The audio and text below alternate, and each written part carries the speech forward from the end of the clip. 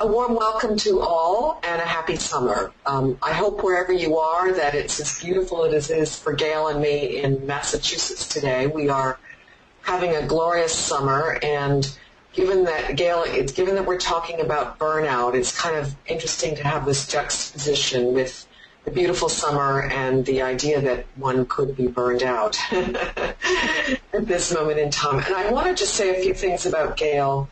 I'm not going to go through her formal bio because you can all read that, and I wanted to share a few things that Gail shared with me, which I think tell you something about both depth of character and commitment to people who are struggling. So Gail volunteered in hospice when she was an undergrad, and that's not typical for someone in their, late teens and 20s, Gail? Yes. To sit with people who are dying when you are at a stage of life, when you're barely just getting into the world, and went to medical school in order to work in the hospice field, has been dedicated to vulnerable populations ever since for all of her medical career, and got interested in the caregivers of people with Alzheimer's, which is extremely difficult role to play, and wrote a book for Harvard Health Publications called Mindfulness Support for Alzheimer's Caregivers. And then more recently has shifted to help physicians, because I guess, Gail, in your time as a doctor, while they're not in hospice and they don't have Alzheimer's, they're nevertheless struggling in a way that wasn't the case decades ago. And so Gail's been writing about resilience. She's got a free book called Building a Resilient Self, and is now dedicated to working with physicians to deal with this growing concern with physician burnout, and wrote one of the first papers on this topic. And Gail, now you actually teach doctors resilience training as one of the many ways you contribute to your field. So with that said, over to you, and I'm really looking forward to a rich and invigorating dive into this topic.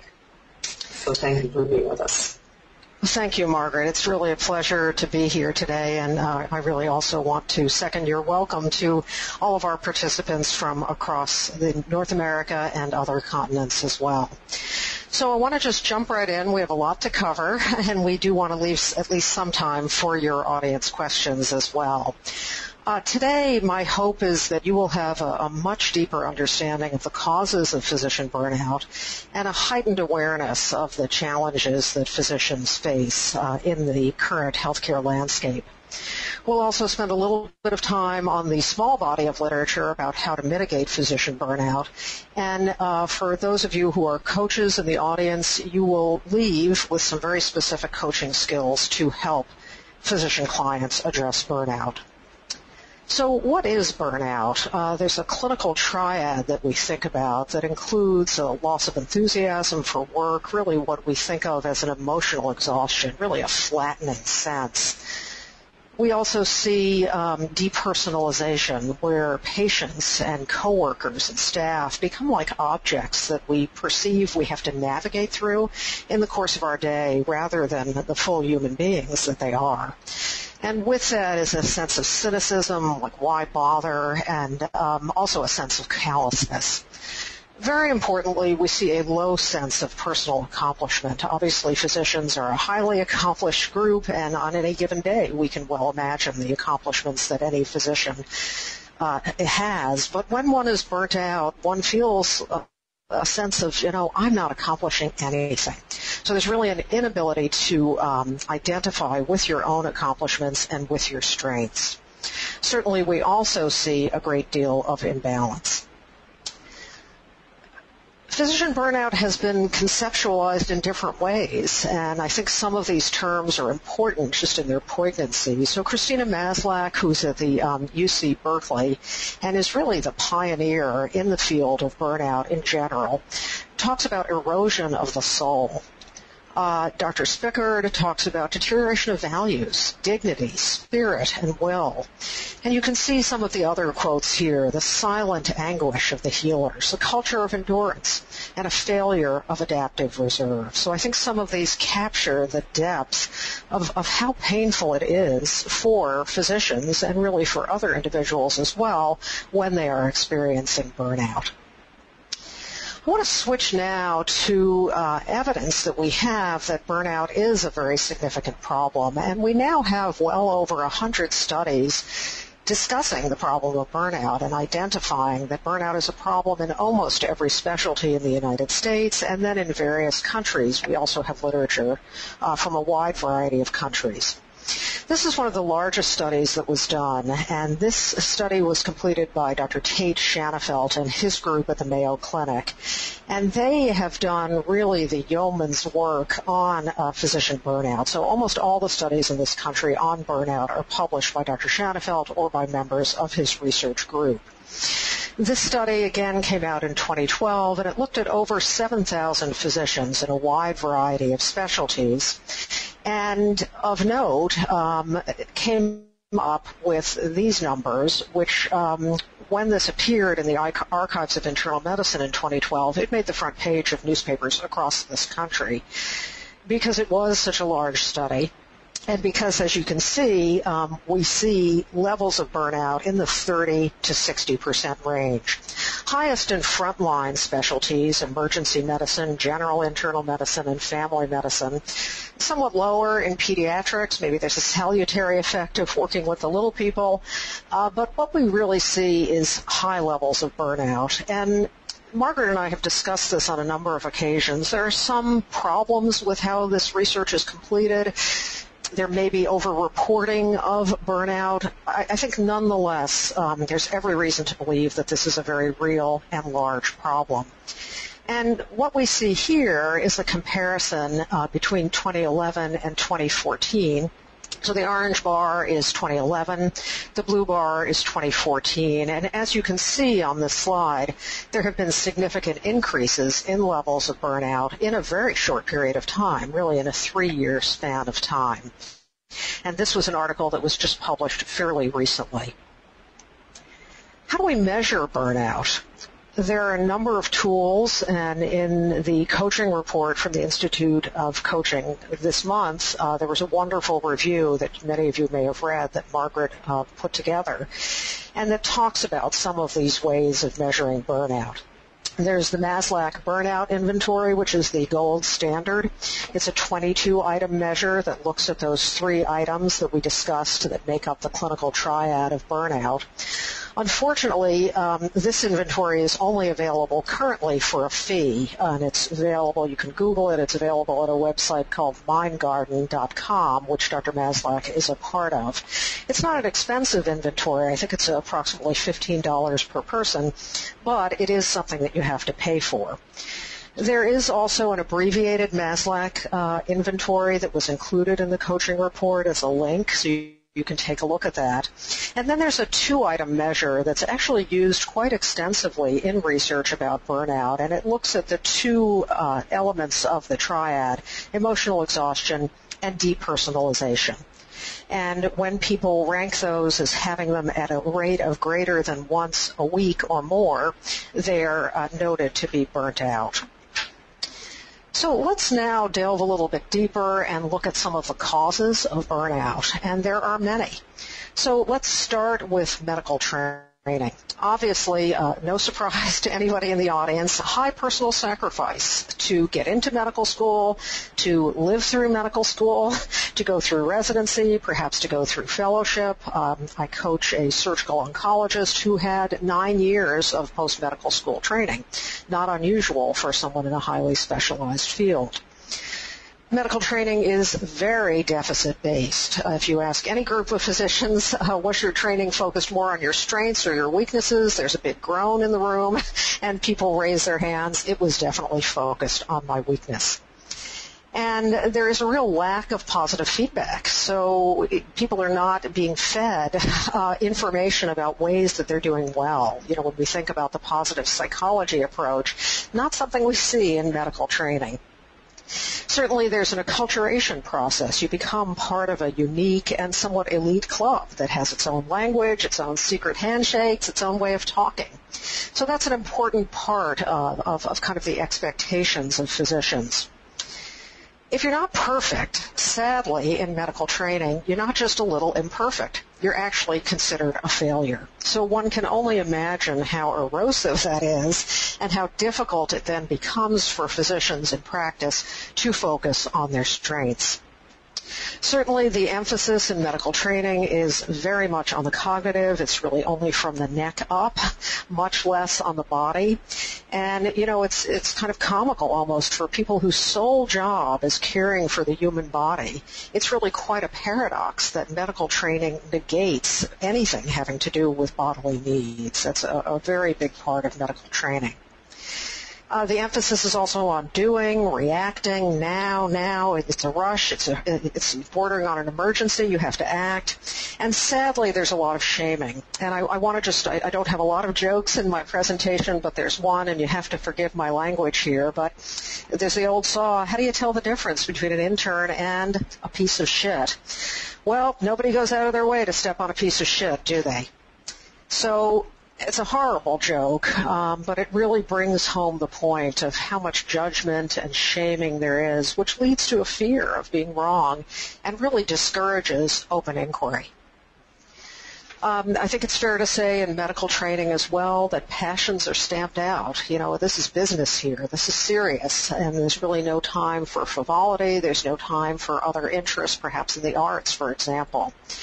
Sadly, there's minimal to no training in human psychology, and minimal to no training in self-care or resilience, in how to manage uncertainty, how to manage one's own emotions, all of the things that you see here. And in our training, we see very little role modeling about how to care for ourselves, how to put ourselves higher on the list, and how to be calm and not reactive in situations.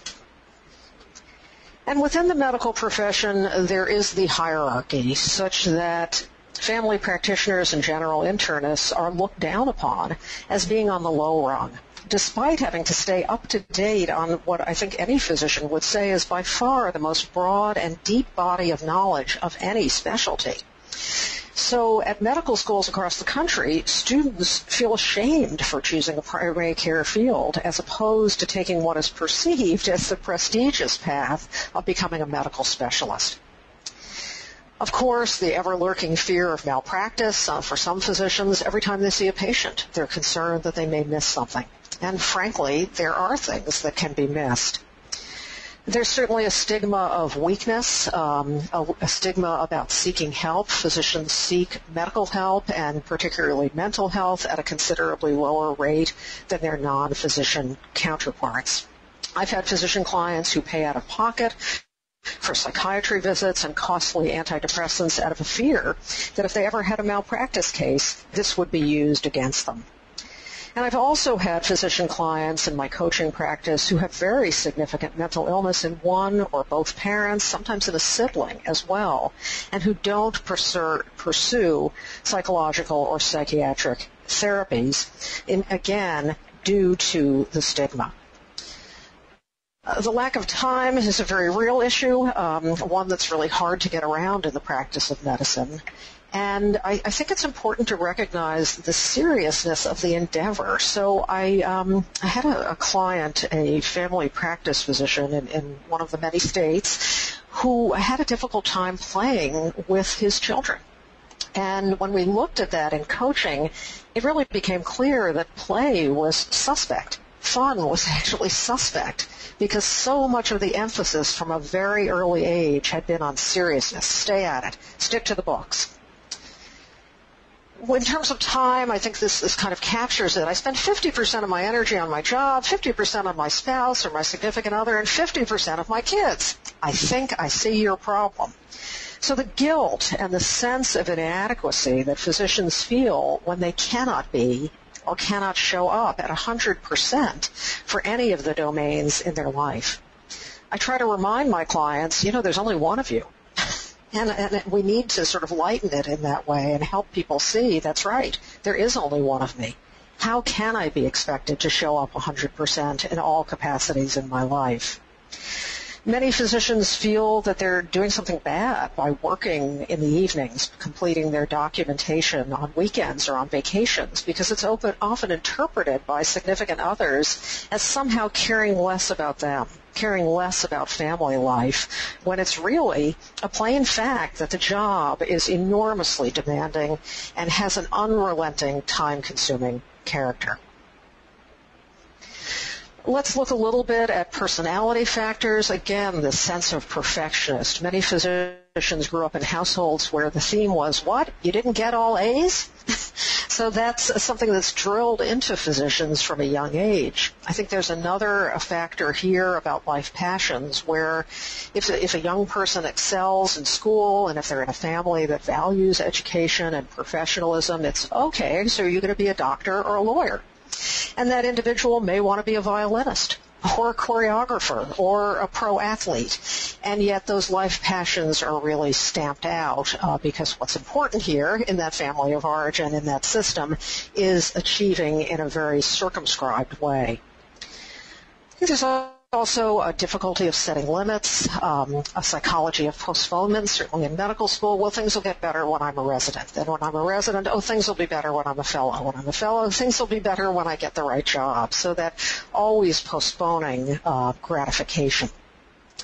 Certainly, life for physicians is often very much determined by external metrics of success. So how did you do in high school? What did you get on the MCAT? How did you do on the boards? And it makes it very difficult for people to have their own internal metric of success. I've had numerous physicians call me, mid-career physicians, people in their 40s and 50s, who will say something to the effect of, Gail, I'm thinking that maybe I should go get my MBA, but I have no interest in business, but I feel like I need to be taking more tests.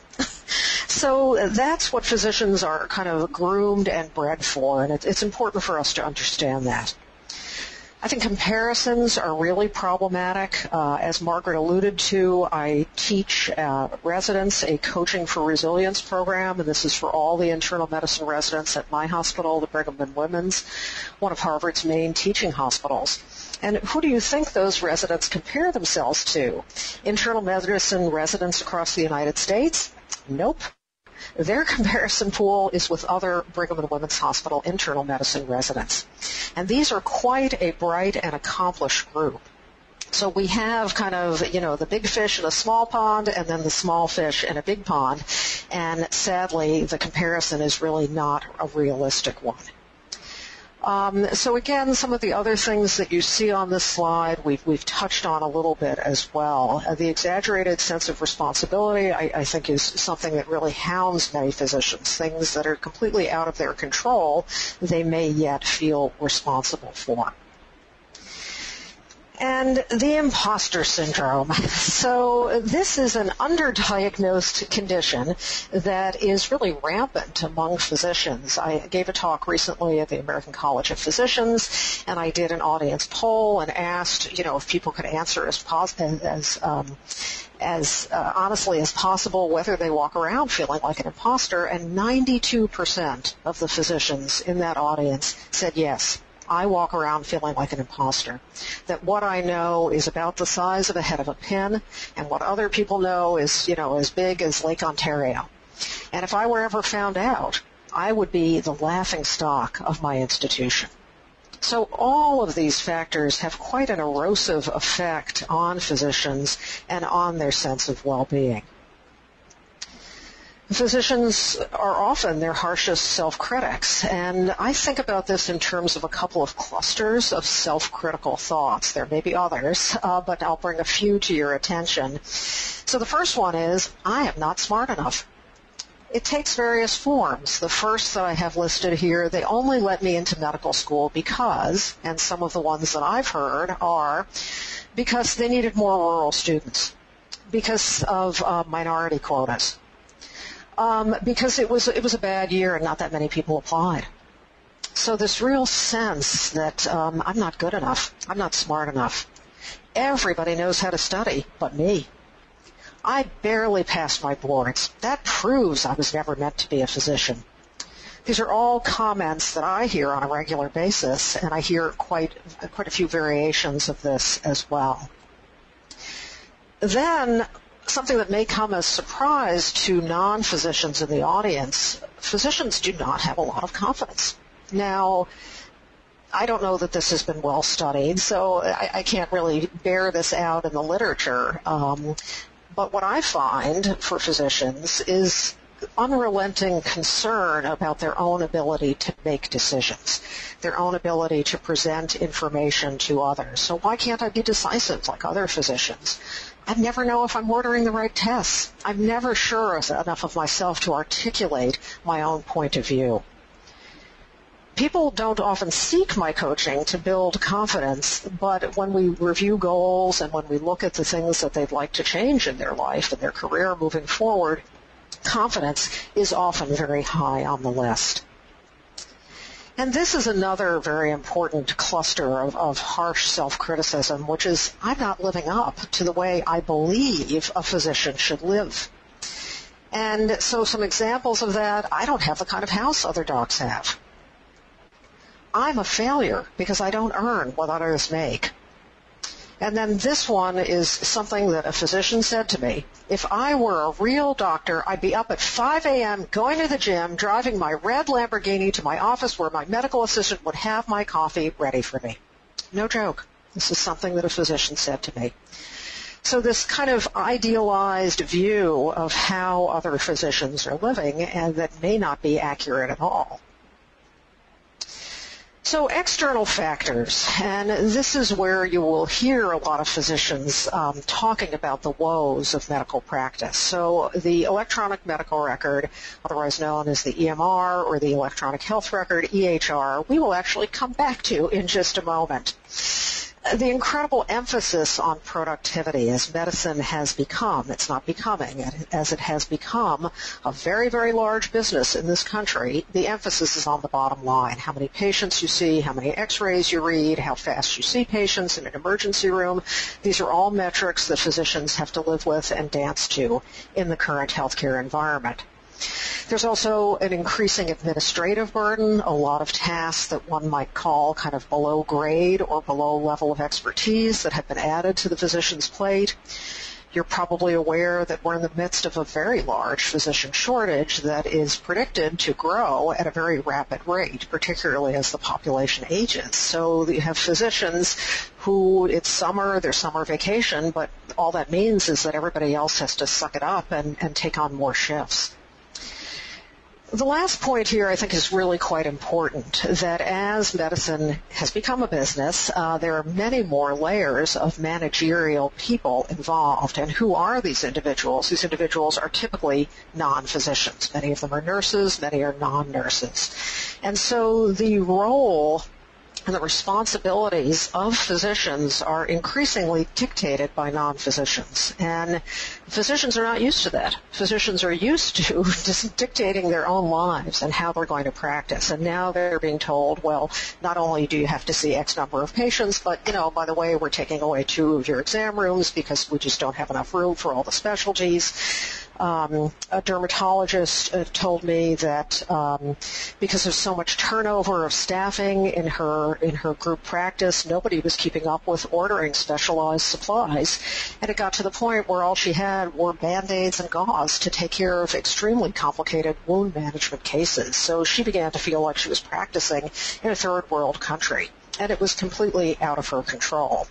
When she tried to talk to the non-physician administrator about that, she was actually told that she was a complainer and that she should be quiet.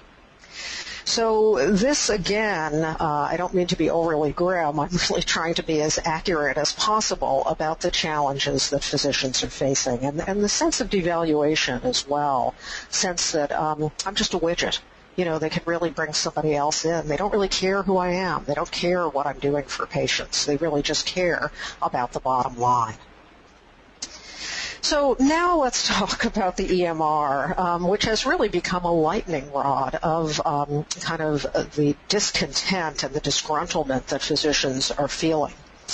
There's a study that is so new it's actually not even available online. I just got an alert about it, again by Dr. Shanafelt, at the Mayo Clinic, where he found that physicians were spending more than 10 hours a week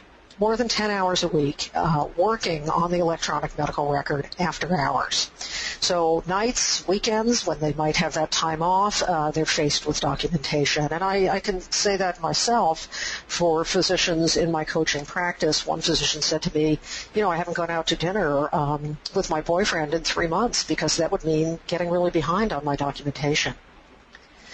We're also seeing what is very fair to say are subpar software systems. Steve Stack, the president of the American Medical Association, has compared most EMRs to Ataris from the 1980s.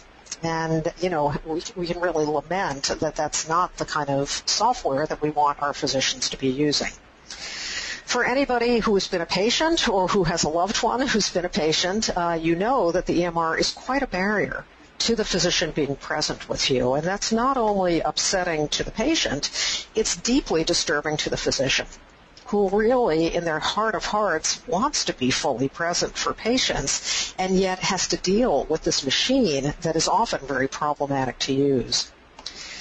Physicians also historically took a lot of pride in their notes. So you see a patient, it is a medical legal requirement that you write a note and you document what transpired. Many physicians consider the note a showcase of their ability to process information and put together all the information that patient is bringing to them, the laboratory data, the imaging, the past records, etc., and to actually come up with a coherent diagnosis. So the note was really an outline of your thought process and something that you could take a lot of pride in. The note was also a way of telling a story about a beloved patient's life.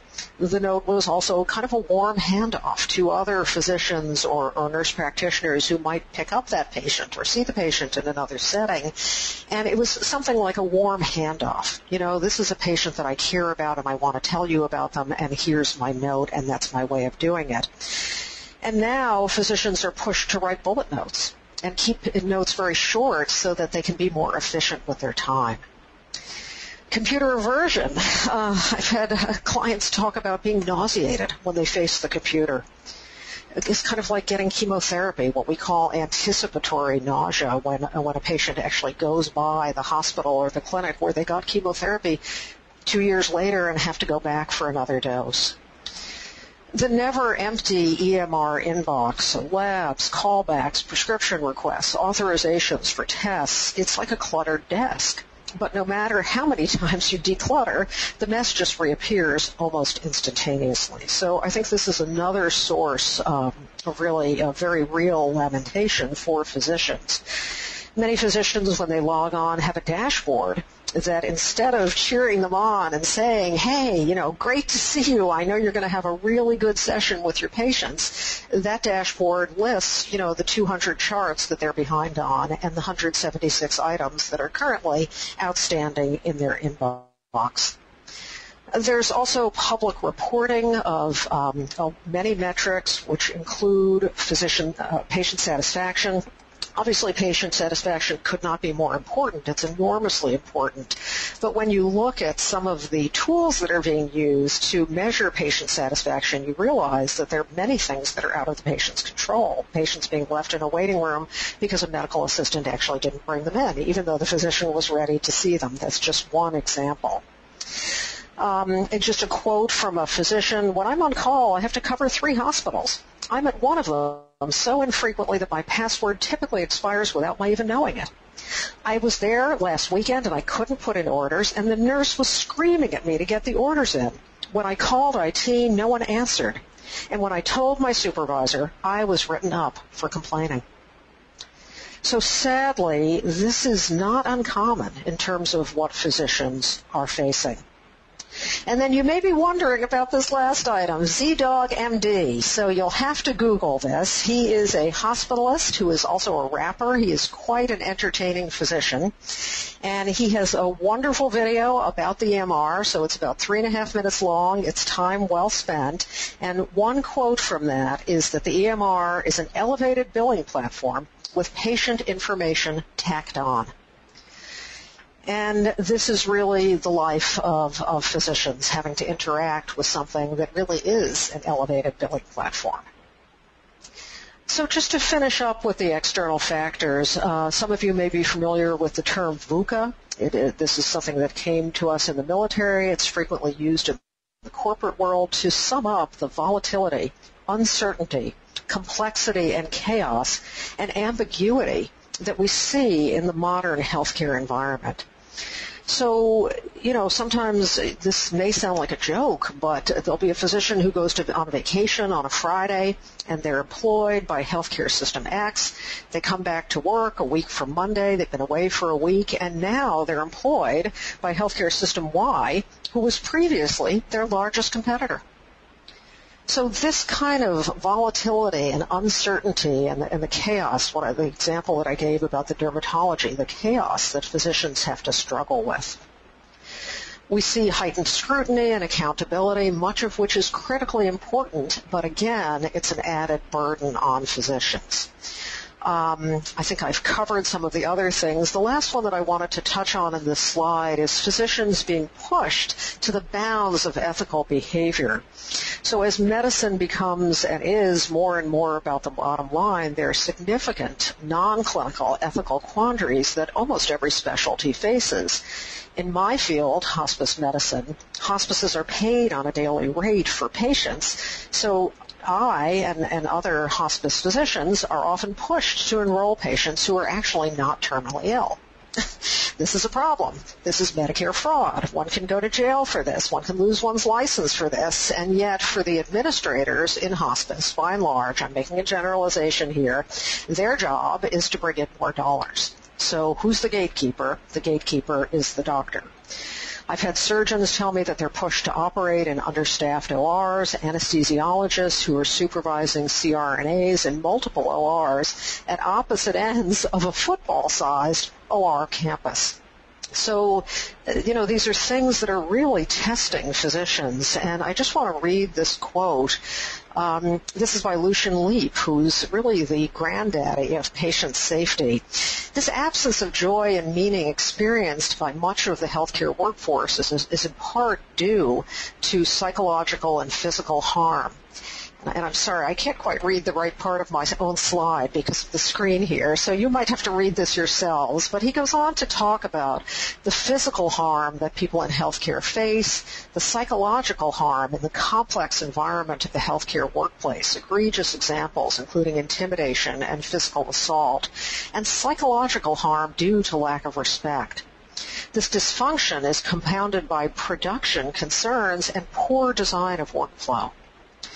He goes on to say, sadly, complex, intimate caregiving relationships have been reduced to a series of transactional demanding tasks with a focus on productivity and efficiency fueled by the pressures of decreasing reimbursement. So at a very minimum, it's fair to say that the squeeze is on for physicians. There are huge factors that are rapidly changing and do not show signs of letting up that leave physicians, again, at a minimum, with a huge distraction from the actual care of patients. So all of these things that have to be attended to and dealt with are going on for the physician simultaneously as that individual physician is attempting to take the best possible care of patients. So we really have a perfect storm here, and if you saw Margaret's wonderful write-up in the coaching report in July, she talks about Christina Maslach's 6 domains that contribute to burnout, and much of these are all too true for physicians. Too much work and inadequate resources, lack of control. I think in the next one, obviously physicians are well rewarded financially, although physicians don't always see that, but certainly too little recognition for the job that they're doing, for the strengths that they have. Interpersonal difficulties in terms of challenges around respect and conflict, a feeling that there's a lack of fairness, and then conflicts, as we touched on around those ethics examples, conflicts regarding values. So a perfect storm for really setting us up for what people talk about as a occupational health problem, this epidemic of physician burnout. I want to just touch briefly on something that Sonia Lyubomirsky refers to as the myths of happiness and how that shows up for physicians. Well, everything would be fine if I had a more manageable workload. If I were a retinologist or a neurosurgeon, then I'd be rich, so I'd be a success. And if I didn't have to deal with that blank EMR, then I'd be happy. If they'd just leave me alone and let me see my patients, everything would be okay then. And if I didn't have all these non-physician administrators trying to dictate the practice of medicine, then I'd be happy. And sadly, this adds up to, for many physicians, I can't be happy, given the current stresses in healthcare. So I want to shift here. We have all these studies about burnout. Luckily, the research dollars are beginning to shift to look at, well, what can we do about this? We've identified that there's a problem. How can we begin to heal this and shift this? So the American Medical Association has a program, Steps Forward. I would encourage you to look at that talks a lot about workplace practice management and what can be done to shift a lot of the non-clinical duties from the physician, where they're currently landing, to non-physicians. So something called scribes, where there's somebody actually taking notes as the patient is talking and then inputting that as a skeleton for a note that the doctor can use so the doctor doesn't have to sit and type as they're talking. There are a number of other workflow interventions that could be made that are exceedingly important to manage what many consider an unsustainable pattern of workload for physicians. What we're focusing on here more is what do we do kind of in terms of the internal milieu? How do we help physicians cope with the daunting external challenges that they're facing? So this is an important paper that came out, again, by Dr. Shanafelt. This is really his area, and he's brought us much in terms of contributions. This came out in the Journal of the American Medical Association in 2009, a prescription for preventing burnout and for promoting having the patient being at the center of care. And kind of a summary of what he wrote is really that physicians need to know how they operate, what pushes their buttons. They need to go deep within themselves and become more self-aware. Notice what's going on in the environment and noticing how they react to it. So becoming aware that they actually have choices. How can they move away from automatic responses and reactivity? Dr. Shanafelt also touched on engagement, which is something that Christina Maslach has touted all along in her research. We also need to help physicians focus on their strengths, and we need to focus on mindfulness. And I want to just touch on mindfulness here, and in a moment we'll open it up to some initial questions. Mindfulness was first written about in a medical journal almost 20 years ago. Ron Epstein at the University of Rochester wrote this wonderful treatise in JAMA. And mindfulness is being increasingly looked at as something that we can use to mitigate and prevent levels of physician burnout. So in the very small body of literature that we have about what to do about burnout, and it is a very small literature, we now have over half a dozen studies about the use of mindfulness. This is one example.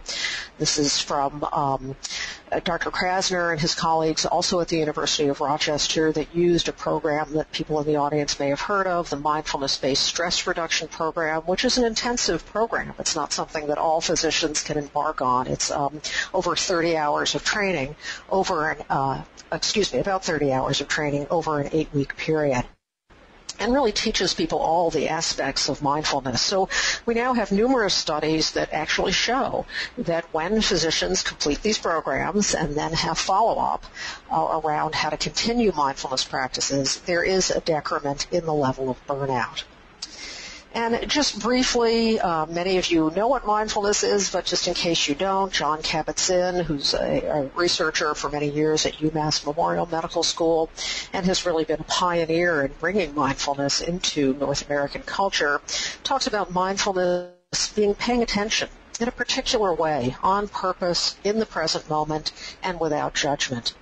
And whenever I get to this slide and I teach physicians this and I get to that phrase, the present moment, I can see the eye rolling. For a lot of physicians, this is kind of a hard pill to swallow.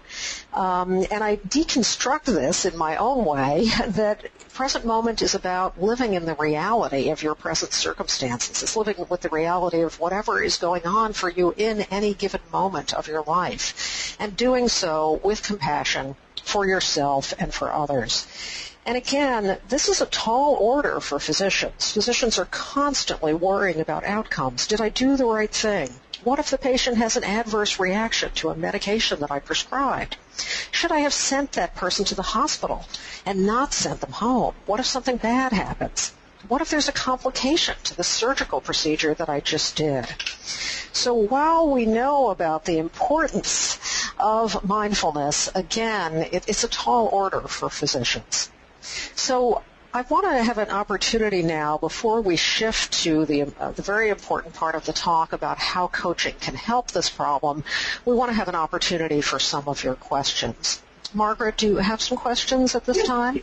Gail, we do. Yes, thank you for checking in and for a great job so far. And actually, Debbie Laxer sends you the message that she's loving this presentation. So thank you. That's wonderful to hear about my accomplishment. That's going to keep me going for the second part of our presentation. Everybody needs the affirmation. So the first question is from Lawrence, and it is asking for a comment on the concept of physicians feeling as victims.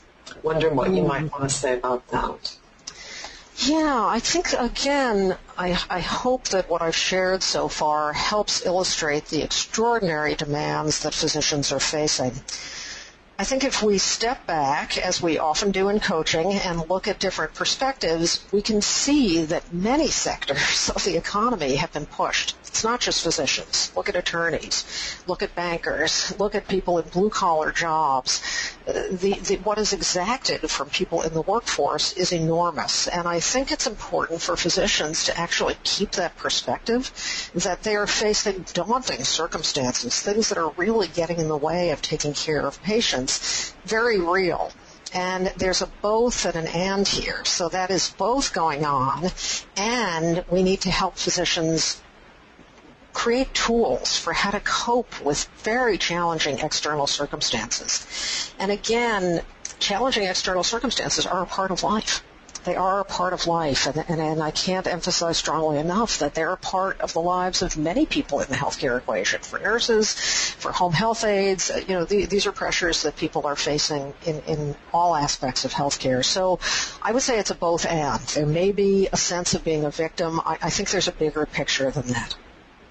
Great. So let me carry on, and we've got quite a few here. I'm going to build on what Debbie asks about patients using the internet to self-diagnose and add to that something that came out of our webinar in March, where we were talking about physicians learning coaching skills. And the reason for that is that they want to improve their impact on their patients' engagement in taking good care of their health. So basically, these are the patient issues, either, coming to their own independent kind of diagnoses or not really engaging in what's good for their health. So how does that factor into this, all the different causes of physician burnout today, Gail? Thank you so much for bringing that up. This is very critical, the burgeoning technologies that no physician can keep up with. So patients coming in, with this URL and this printout, and the physician may not even be aware of this information. So that is an incredible demand and leaves physicians, again, sometimes feeling like I'm an imposter. I don't know, everything that's to be known in my field, when really it's impossible to do so. So I think that's very critical. This is where I think wellness coaching is critically important. We have an epidemic of obesity. We have problems with smoking. We have alcoholism. We have overuse of prescription drugs. We have so many things that we don't have answers for. I mean, that's a very, very, very short list. So physicians are faced with all of these complex issues that may be a result of socioeconomic factors that are obviously completely out of the control of the physician.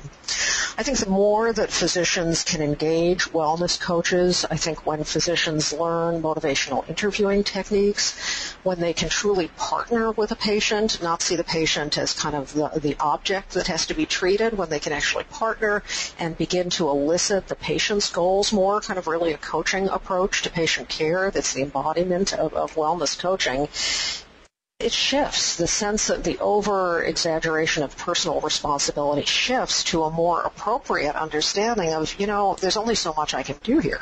And I can take this patient with obesity and I can provide knowledge, but I can't change the patient's behaviors. So that's very important because many physicians feel crushed by the enormity of patient conditions that they actually can't effect change in.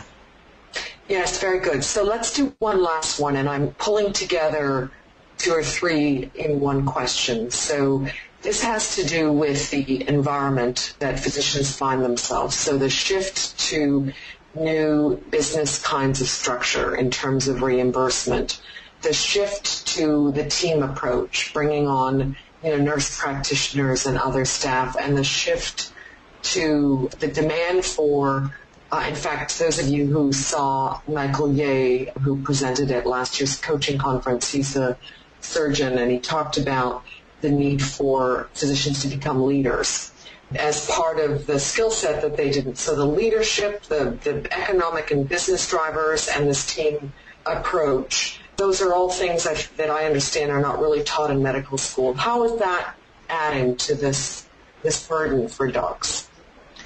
I think it really is part of the complexity in that VUCA equation that doctors are not taught a lot of the skills that they need to function really probably in days of old and in the current healthcare environment. So certainly around teamwork, physicians are taught very little about how to work with other members of the healthcare team, critically important members of the healthcare team.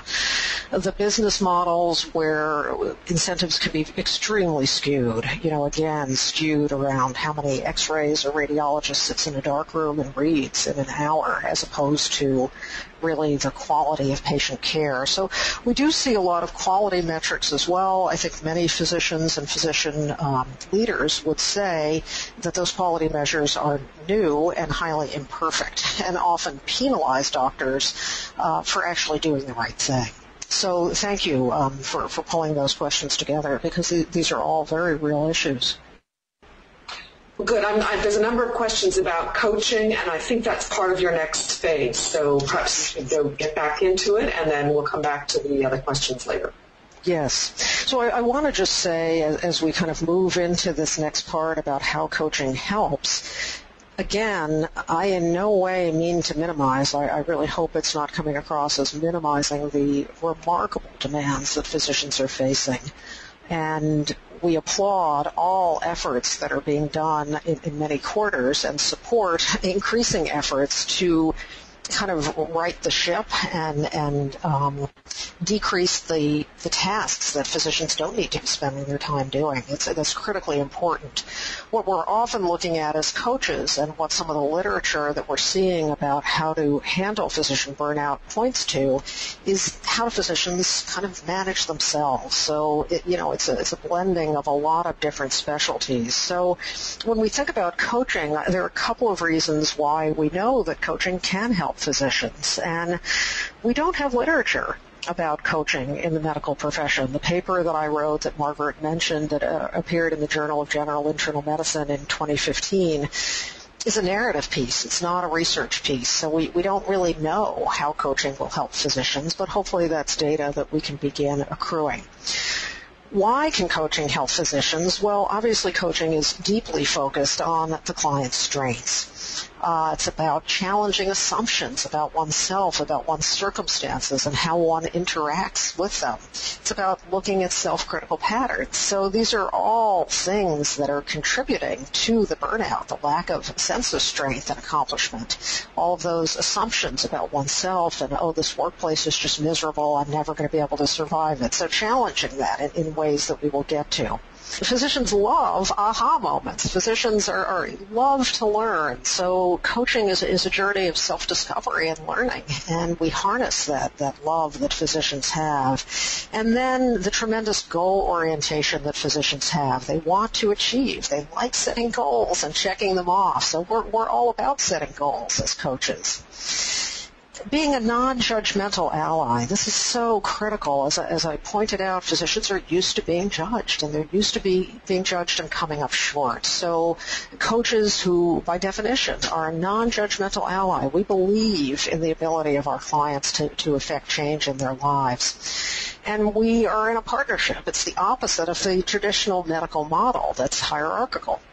We go in for an equal partnership where if anybody's the expert, it's the physician who's the expert on their life. And physicians have very few opportunities to actually reflect about their own lives, so it can be very exciting for them and somewhat invigorating, painful at times, but to really have somebody where they can talk about what's deeply important. Obviously, in coaching, we're always talking about results. It's all about moving forward, deepening the knowledge, and forwarding the action. So the focus on results and accountability is one that's very familiar for physicians, and then certainly as we look forward, more than we look to the past as coaches. So again, this is the paper that I wrote, and the central premise of this paper that I co-authored with Dr. Liebschutz and Dr. Reese is that coaching can help affirm, establish the internal locus of control.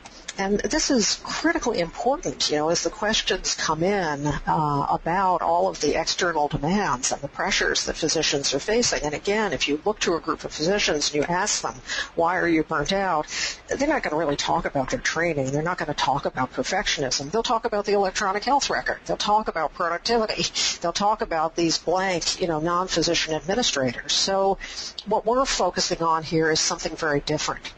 What are the things you can control in a situation that may seem out of control? And I think coming back to Viktor Frankl, his quotes are often used. I think they're critically important. Everything can be taken from a person, but one thing, the last of their human freedoms, to choose their attitude in any given circumstances, to choose one's own way. And this is obviously a core premise of the coaching endeavor. We want to try to change external circumstances, and we want to help our clients do that if that's what they set forth to do. When they can't change external circumstances, there's still many things that they can do to find meaning, purpose, happiness, joy. So let's talk about a couple of specific coaching techniques. So as I described, and as many of you are well aware, that deficit-based model. We in coaching focus more on strengths and accomplishments, and we counter what physicians are used to, which is close-ended, factual questions that include a judgment or lead the physician to believe that they are about to be judged. So, an example, a physician might say, I'm so beaten down. I'm not accomplishing anything. It's a very common lamentation. I'm not accomplishing anything. So we might counter that with our open-ended, thought-provoking questions to the effect of, well, what are you accomplishing? What's going well here? You've mentioned numerous ways that you're not doing well and that you're not accomplishing things. Give me some examples of things that are going well. And specifically, can you focus now, client, on 3 things that you've accomplished this past week, that you've accomplished yesterday as you saw patients? And I'll sit there with clients and they'll go from, I'm not accomplishing anything, to, well, I guess now that you mention it, when I sat with that patient with congestive heart failure, I really was able to make some changes in her medications. I can't cure her CHF, but I think I improved her quality of life, and I'll go bingo, that's great. And really help the client see this accomplishment that they actually just glossed over because their focus was on, I'm not accomplishing anything. Some other, and these are questions. Obviously, we go deeper than asking questions as coaches, but these are kind of questions to open the door from an expression of something like, I'm not accomplishing anything, or I'm not smart enough. How can you apply the strengths that you so clearly demonstrated in that situation that you told me about to the challenge that you're facing today? Clients saying things like, I don't know what to do. Maybe I have to retire. I'm only 46 and I've got 3 kids in college, but I'm desperate. I don't know what I should do. And to come back and say something like, you said you don't know what you should do, but I'm getting the sense that you do know something about what you should do. Let's start there. So again, to help that client build the sense of efficacy that they naturally have, tapping into that. So that's critically important. A second technique it revolves around helping physicians regain a sense of meaning and countering that deeply painful depersonalization that can go on in burnout. So a hospitalist client said this to me not that long ago. They're all so sick. All we do is put on Band-Aids, send them out of the hospital, and await their return when the Band-Aids fall off. So there's just this deep sense of sadness, and they're also sick. They're just kind of these objects we put Band-Aids on. And a response might be, I hear your anguish. So very important to acknowledge the suffering. If it's okay with you, asking permission. If it's okay with you, can you tell me about a patient, 3 patients, where you made a difference in their lives? And when I posed that question again, when this physician could see the bright light shining on these individual patients where they were making a difference, all of a sudden that initial statement began to lose some of its steam, that sense, we don't do anything. I don't do anything. I have no sense of efficacy or meaning here. So coming back to what aspects of your work provide the most meaning for you, the vast majority of physicians will answer that by saying it's being with patients. Even if I can't fix whatever it is that they're suffering from, even if we don't have a cure for their advanced cancer, my presence with them is deeply important to them. And you know what? It's really satisfying for me to be able to be there for them. So helping physicians remind themselves about, well, where is the meaning? Because when we look from the outside, I find myself thinking this many times, even though I'm a physician myself, that non-physicians must look at physicians and think, well, you have so much meaning. You're helping fellow human beings day in, day out. Can't you see that? And yet many physicians are not seeing it. That's a hallmark of burnout. So we want to keep shining a light on where the meaning is to help that physician develop kind of new ways of seeing their day. Pulling on a best reflected self, a best possible self, is really critical. All physicians want to be at their best. That has tremendous meaning for them. So if you can get a physician to embody a time when they were at their best, let's say a time in the last week, client, can you tell me about a time when you were at your best? And you get them to really re-experience that moment, relive it mentally, physically, emotionally, spiritually, if that's relevant, to relive that moment of who they are when they're at their best. You get them to walk around, really embodying it in a physical way. And you ask a little bit, so who is that Dr. X client? Who are you when you're at your best? And from that place, ask them to brainstorm about measures they can take in their daily life, ways that they can affect change here and now. So certainly at the heart of the coaching endeavor is the ability to help clients challenge assumptions about themselves, about their circumstances, about their relationships in their lives, and help them elicit new perspectives. So another quote, it's all so miserable. I can't stand another day at work. It's just one big mess. So some questions to help elicit new perspectives. What assumptions are you living with your client? How resourceful are you here? What's the opposite perspective from how you're seeing this problem now? And then the next question, which honestly, I think if there are coaches in the audience who are not using this question, I would up this on your list of thought-provoking, powerful questions. What would you gain, client, if you experienced less negativity around your work?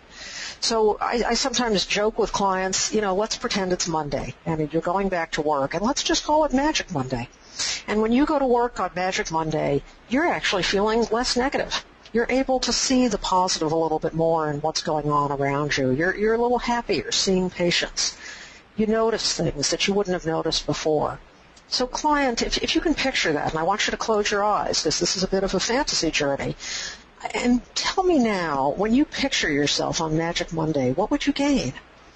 And almost uniformly, my physician clients say things like, wow, there'd be a lightness in my step. I think my mood would be better. I don't think I'd be as irritable with my nurse. I'd be more productive. I actually think I'd get more charts done. I'd sleep better. So I'm being very serious with you. I use this question a lot, and I use it in groups when I do this in a teaching forum with large groups of physicians. Physicians can readily see what they would gain if they were able to shed some of their personal negativity. So same circumstances, no change in the external demands, no change in the patient population, and yet a shift in their own perspective that can be very fruitful for them. Certainly, how are you using this to grow, or how are you using this to beat yourself up? A key coaching question. Certainly, we want to help physicians challenge these hosts and clusters of self-critical beliefs that we touched on earlier. So a physician who, keeps coming back to, I've never been smart enough. I've never had what it takes to be a doctor. My parents thought this was the way to go, but I've never had what it takes. I'm never going to be good at this. So really challenging that client, what is factual about this belief and what is not?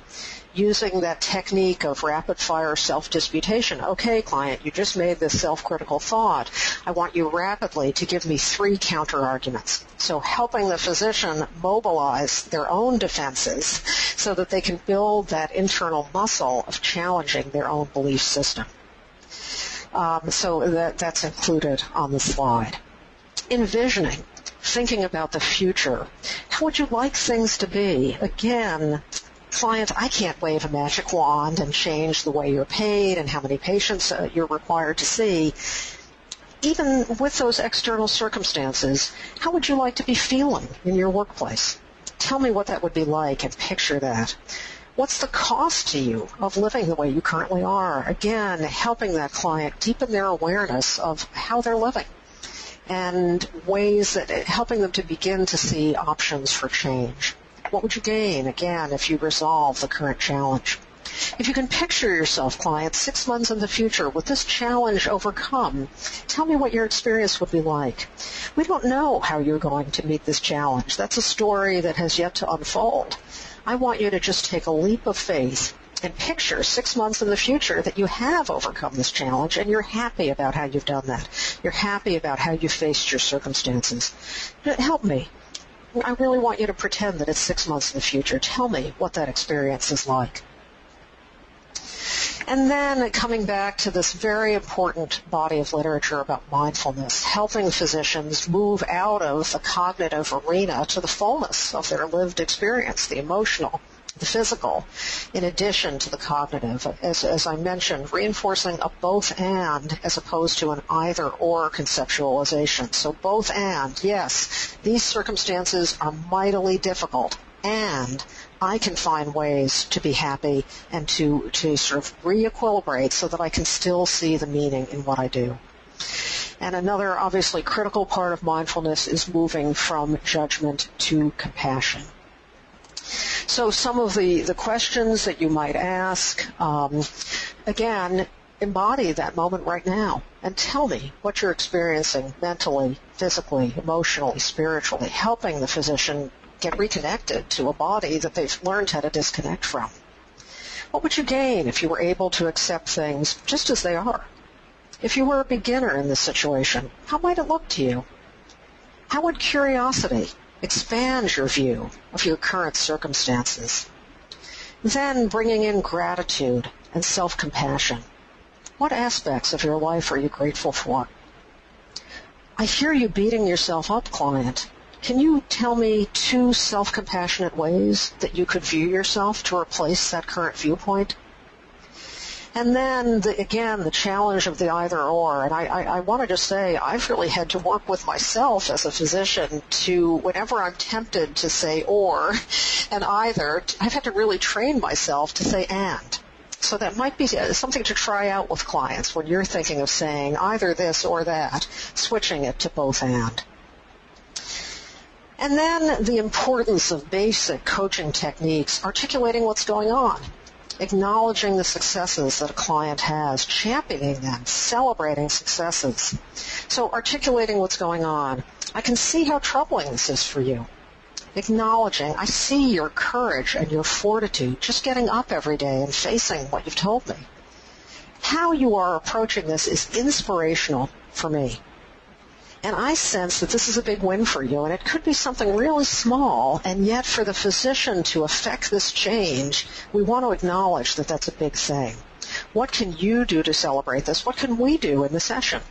Is there an image? Is there a metaphor that comes to mind that can really exemplify what a big win this was for you? And again, this is our role as a non-judgmental ally, believing that the physician can find a way to survive and even thrive. And you'll notice, too, I don't say things like, I'm so proud of you, client. That's about me. That's not about them. These are statements that acknowledge their strengths and helping to name them and mirror them back to the client. Creating structure and accountability, critical in the coaching endeavor. What small action will you take today to move towards your goal? Around the guilt that physicians feel that leads to, as one major contributor to the emotional exhaustion, will you let yourself off the hook for at least one thing every day this week? And the client, you give them the option, yes, no, or negotiate. The client says yes. Well, how are you going to make sure that happens? So you come back with, so client, will you populate your calendar with it so you actually remember?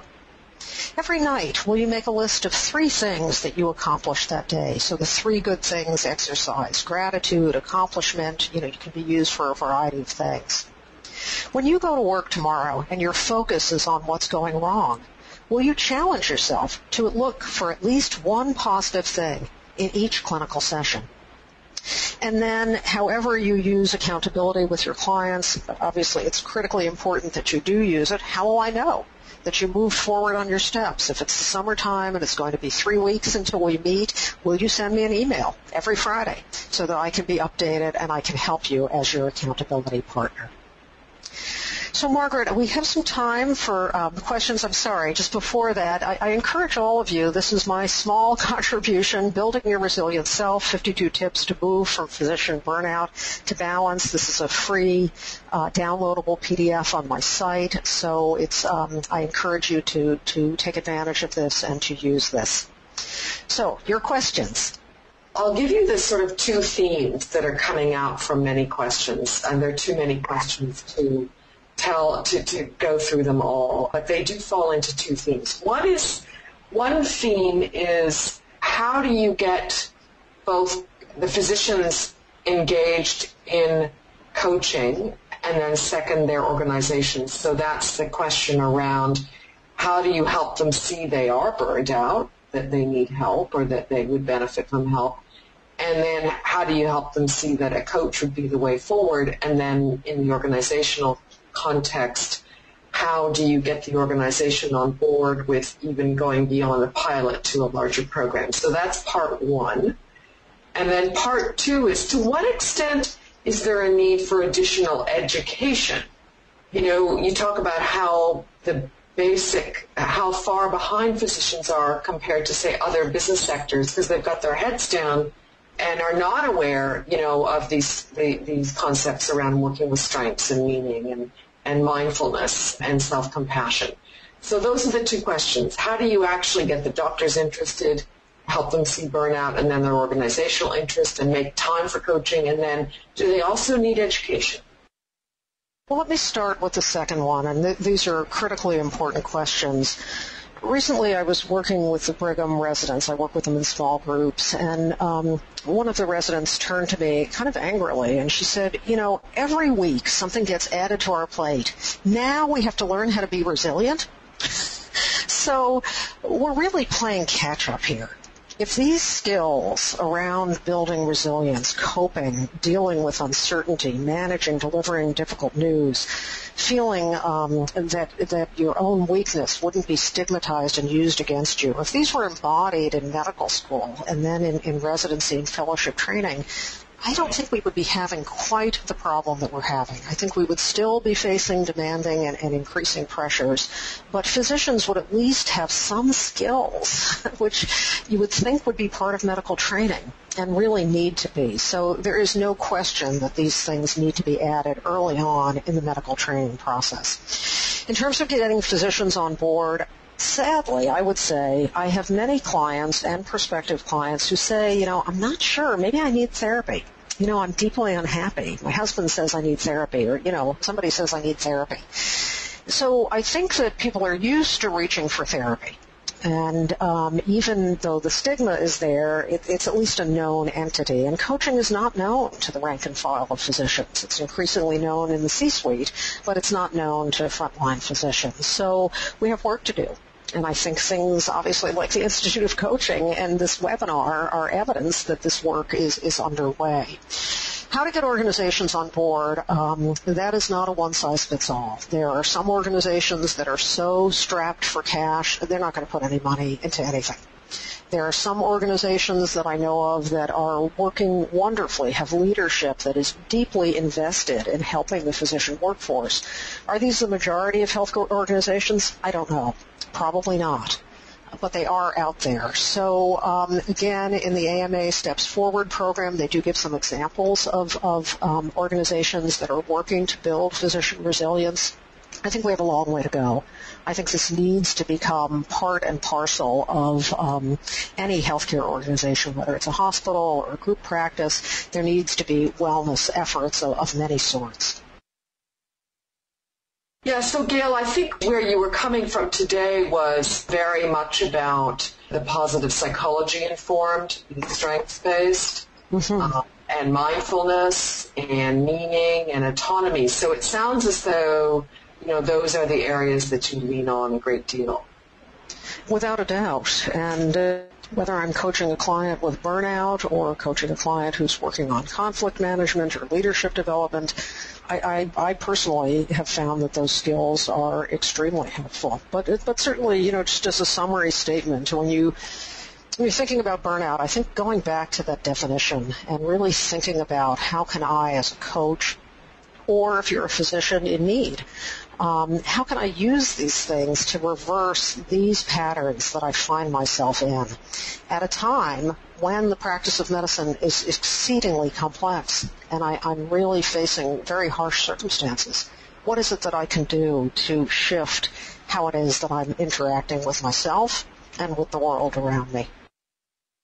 I think what really comes home from what you've said, I'm sure everybody can see this, that when people are in the workplace, when it isn't really just dealing about workplace issues, it's really about dealing with their whole perspective around themselves and what their relationship to their own work and their own health and well-being. And I think that's what you really put across beautifully today, that kind of whole person well-being is what counts. And wouldn't it be amazing if we all collectively as a community could move the needle here with physicians, because I think it would help with the workplace of healthcare and it would help with the way we treat patients as whole people as well. Without a doubt. Yes, thank you for coming full circle to that. Absolutely critical. Great, good. Well, now we're 3 minutes over, and I just want to appreciate everybody's time, including yours, Gail. So thanks from all of us for a beautiful presentation, incredibly detailed and rich.